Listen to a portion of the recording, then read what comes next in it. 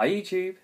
Okay, so this is just a channel update because I've not been on, well, for about a week really. I've not lost my internet like Monkey Spaz, but my internet's rubbish, so I might as well not have any. Yeah, so channel update. First of all, thanks to the 50 subscribers. That's really cool. Hopefully, I'm making the right videos and everyone's still enjoying them, so that's cool. And I've got to stop saying so. Also, last night I did the podcast with, I've got to stop saying as well as so, actually, is what Harry Yak keeps saying. So, with Harry Yak and 90s gaming dude as well. So, it went well by the end, and in the end, we couldn't stop talking, but at the beginning, it was very much, because it was our first time, a bit stuttery and a lot of pauses, but hopefully through the magic of editing, that will disappear. Next is the console. Right, so the console. So I've got stuff saying, it sounds awful. The actual hardware, I've put a stop on building at the moment because I need to create the PCB to get the graphics chip in. So what I'm doing in the meantime is creating an emulator. So I'll try to explain a bit more about this so it makes a bit more sense. So I'm building a console, for those who don't know.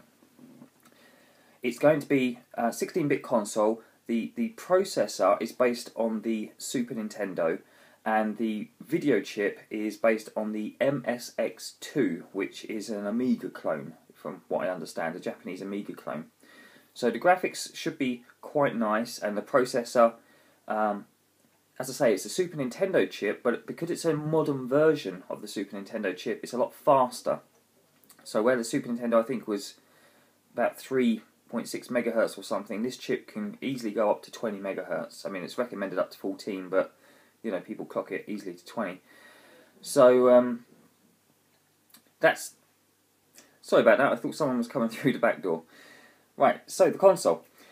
It's, as I say, it's going to be a Super Nintendo processor with the MSX2 graphics processor. I'm probably going to use, I think maybe... I'm going to go with the 6-button Mega Drive controller because the interface is it's a common interface, and it's a nice controller. I like the 6-button one.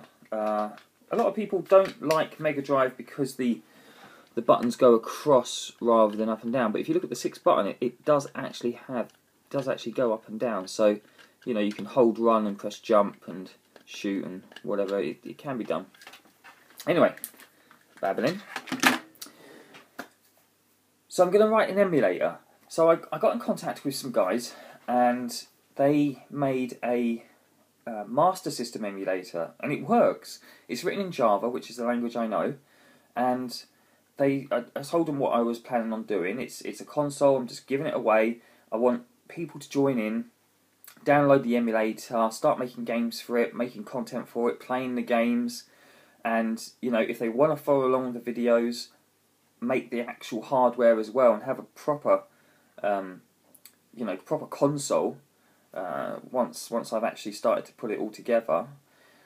So yeah, I've started to write the CPU, and so they written in Java, and I said what I was doing, and they said here you go, and they gave me the source code of this Master System, and said, do with it what you will. I said, thank you very much. So the Master System uses a Z80. I'm using a 65816. So I just need to rewrite the CPU code and create the graphics processor. But the rest of it is pretty much the same. So yeah, that's it. I'm waffling now, and probably got loads to talk about. But I'm gonna go. And thanks for the subs, and thanks for the likes and the comments, and Retro on Limb 6-month anniversary. If you're watching this, go to the link below, join the website. It's quick and easy to join. Loads of people on there now, and it's just getting bigger and bigger. If you want to join in the discussions, all you have to do is have an email address. You just click register, type in your email address, and bang, you're leaving comments on all the videos. It's really cool. So, and if you want to contribute to the site, there's a link at the top just saying Retro Unlim needs you. Click there and fill in the form, and you could be contributing to the site as well, which would be really cool. So that's it. Thanks.